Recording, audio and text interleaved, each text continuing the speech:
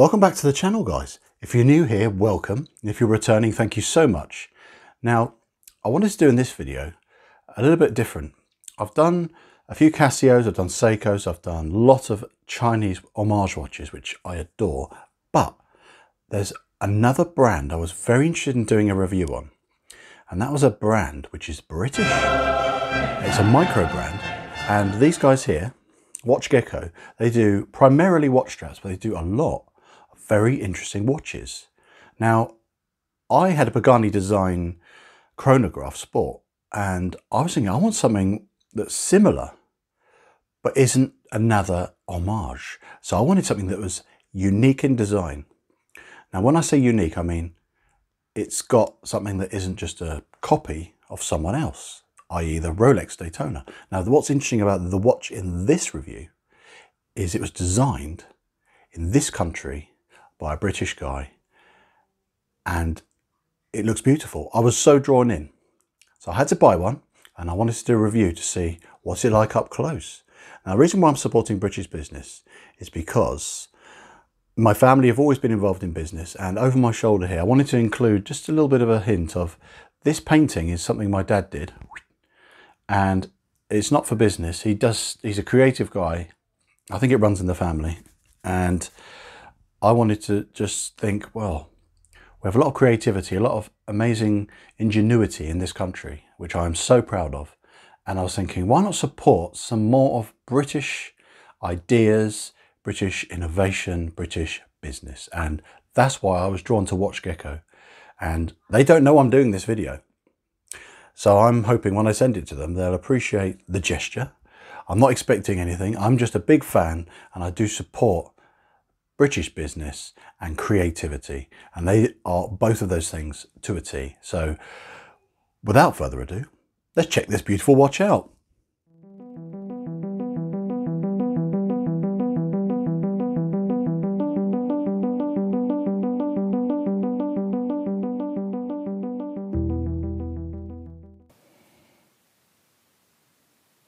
I recommend you check this link out, guys. It's geckota.com in the About Us section. It's a lovely backstory, and it just gives you a bit of a taste of how it all began.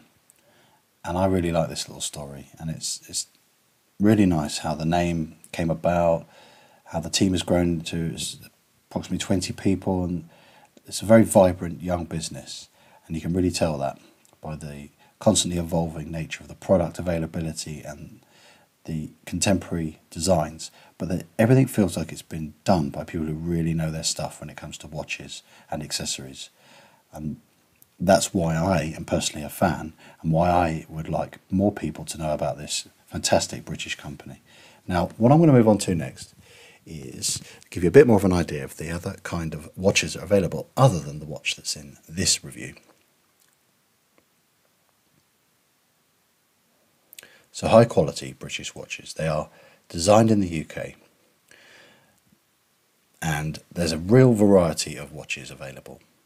Most of them are mechanical. You get a few quartz watches. These are mechanical chronographs, beautiful. And you've got panda dials, very nice vintage feel to those. You've got the new Explorer. I really want to check that out because that just looks stunning. And the specs are all very good on these watches. You either get ETA movements, you've often got top grade lume, you get sapphire, you get lots of really good spec. And to finish off with, here's my watch and a few other variations. I went for this one. So without further ado, let's take a closer look at it. So this, guys, is the part of the video where I'm going to run through the specification of this beautiful watch here.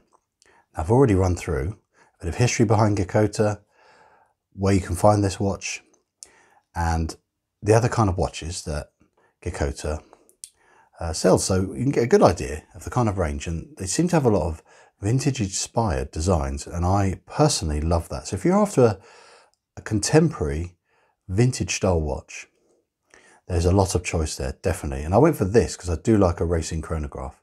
So let's bring it up closer so you can have a much better idea of what you're looking at. So from the front, straight away, you can see it has domed acrylic. Now, I love acrylic because that is actually a more vintage material to use. They used to use acrylic on most watches back in the day. Now, the benefit of acrylic is it has a different look and feel compared to sapphire. You can get this kind of dome quite easily and more cost effectively.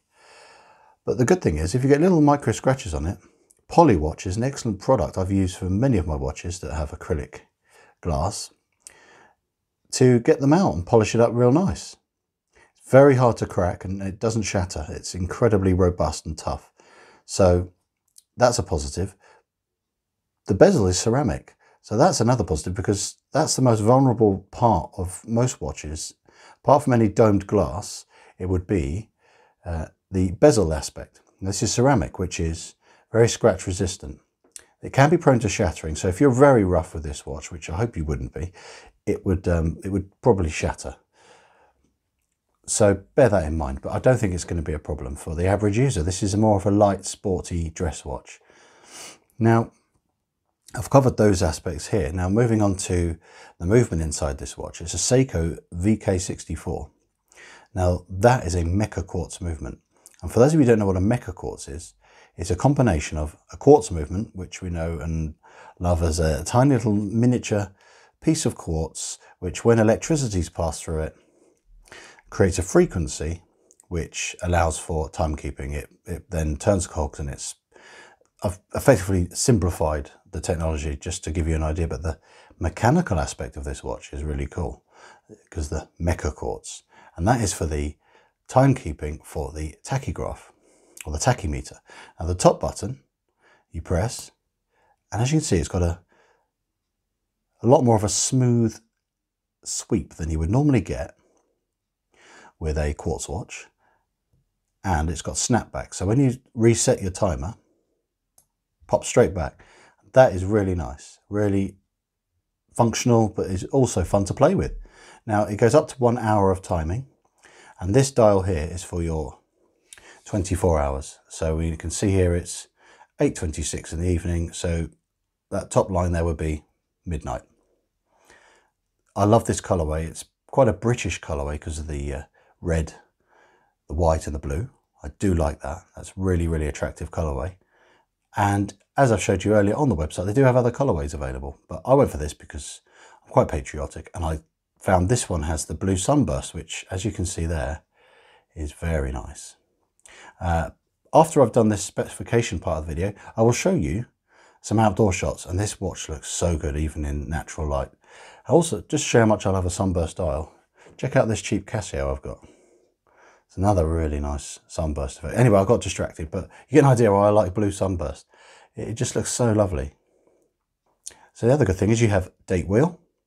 It's very clear, very legible, and it's not in an awkward position. I find the layout, the designer of these watches, they're very talented. The layout is so well done. It's so well proportioned. You've got your Geckota logo, very crisp, printed there at the just under the 12 o'clock. And then it just says chronograph, which is obviously what it is. It doesn't say, oh, it's got splash resistance, and it doesn't, you know, waffle on about things that are irrelevant. It is a Geckota, it's a chronograph. That's all you need to know. And it has a well integrated date wheel, and all the numbers around the bezel are really clear, well printed, very crisp, beautifully made. Now I understand these watches, although designed in the UK, it's from a UK-based business, etc., etc. The watches are made in China, but as we know from, if you look at any of my other videos, they are extremely good at making very good watches for a very reasonable price. And many, many products, including many watches, are made in China. So I've covered the aesthetics that you can see on the front, and I'm going to show you now a photo clip I took of the lume, which is BGW9, so quite a bluey colour. So I'll just pop that up now. As you can see, it's pretty strong and it holds out well, and it's loaded in there, and especially good on the hands. As you can see, it's got a nice big pip on the hour hand, and then the sword hand, I think that's sword, correct me if I'm wrong, that's really nice. And the indices which are applied has enough lume in there to make it clear, so when you have poor light conditions, it's very easy to take a glance at this watch. Quite common with these kind of watches, chronographs, is they can be a bit complicated and fiddly to look at, and they don't have that ability for you to just quickly have a glance and tell the time. But this design, because it's so well thought out and it's very cohesive, it's very clear to read the time. So finishing wise, we've got brushing all on the side and the bottom, and you've got the lovely Geckota engraved in there, and there's only 100 of this colourway available. And I've got number 47, so that makes it feel a little bit special, you know. It's quite nice to say I've got only one of 100 of this colour. So if you want one of these, you better get on their website and snap it up, because it's nice to know that they only do sort of sprint runs, and that's what they call, you know, when they do a batch, if you will. Because it's nice that, you know, this hasn't just been churned out by the 11 bazillion, and there's so many of them out there. It's nice to feel like you've got something, even though this is approximately £200, give or take, depends where you buy it. I recommend you get it from Gecko, because you can have the exquisite customer service. And I swear to God, they haven't told me to say that. They, I swear to God, I've bought so much stuff from them, and their delivery times and their communication is outstanding, and they deserve recognition for that. It's all part of the buying process, what you're buying into, and supporting British business as well, for the design and the ingenuity that's gone into the process of, let's get a watch into the marketplace that is not like a carbon copy of anything else. That's why I love this brand, and I feel special when I wear this watch. Now, what also is nice, it comes in their own Zulu diver, so one of their sub-brands, the more sporting products such as the dive straps, rubber, NATO, etc. This is a sailcloth, and is perfectly appropriate for this watch because it's got the little perforated holes, which adds to the feel of it being a racing watch, and it's incredibly comfortable, light, and is extremely good on hot days because it doesn't feel like a sweaty mess after a hot day. It's so comfortable and breathable. I recommend sailcloth to anyone. And what I'm going to do to show you how versatile this kind of watch design is I'm going to pop it on this, also from Gecko. This is their Geckota range. Geckota is their leather straps. Zulu Diver is their sporty straps. So if you want to dress this watch up a little bit more, you've got an option here, bit of suede. Obviously it's not something you would want to get wet too often.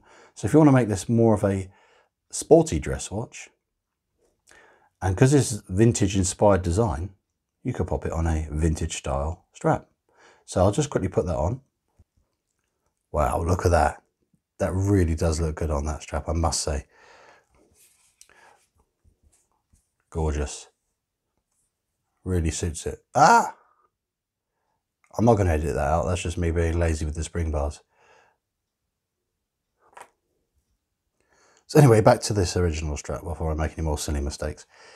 You've got the idea. It's a versatile watch. You can really jazz it up or down with your strap choices, which again, I recommend you get from where you got the watch from.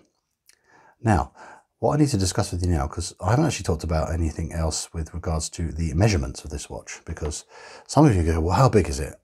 Is it going to fit my 48-inch wrist? Well, let me help you out. I've got my excellent gizmo, which of course I only use for measuring watches, nothing else. Now, this, what am I doing? It's easier if I do it this way. There we are. Give or take a nanometer. It's 40 mil, which is a really sweet spot for a watch size. I mean, 38 would be too petite, 42 would look a bit too gawky for this kind of watch. 40 is a sweet spot for this kind of design. It really does have a neatness about it. Thickness, it's about the thickness of a chocolate digestive. Well, I eat 2 at a time, so 12.8, which is relatively slim, but again, in proportion. Lug to lug, you're going to need to know that.